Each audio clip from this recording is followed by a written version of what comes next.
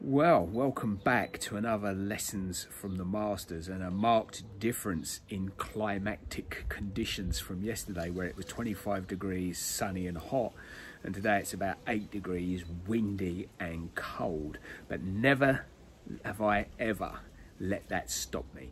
And today's lesson is extremely important because it comes from one of the real true masters, Mr. Wallace D. Wattles, and straight out of his seminal book, The Science of Getting Rich.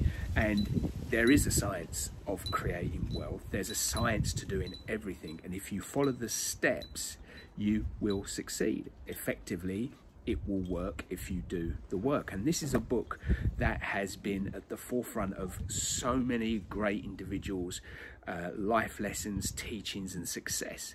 It was the inspiration behind Rhonda Byrne's The Secret.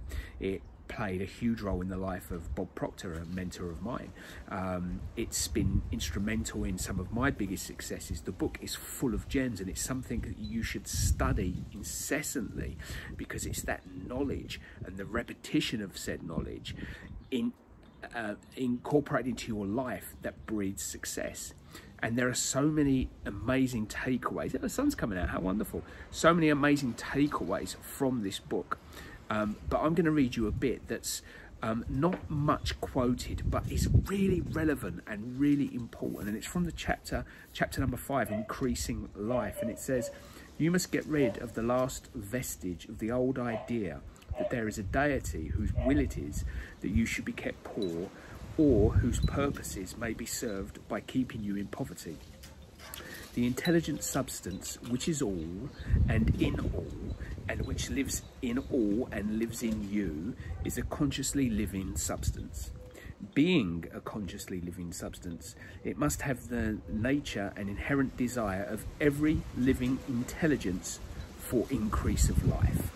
Every living thing must continually seek for the enlargement of its life, because life, in the mere act of living, must increase itself. A seed dropped into the ground springs into activity, and in the act of living produces 100 more seeds. Life, by living, multiplies itself.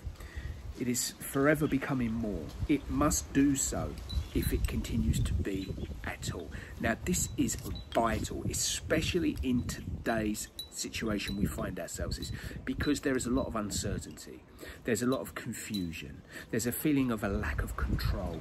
There's a feeling of worry and dismay and fear.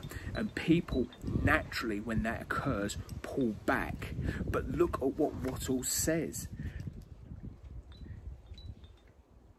Every living thing must continually seek for the enlargement of its life, because life, in the mere act of living, must increase itself. To pull back is the worst thing you can do.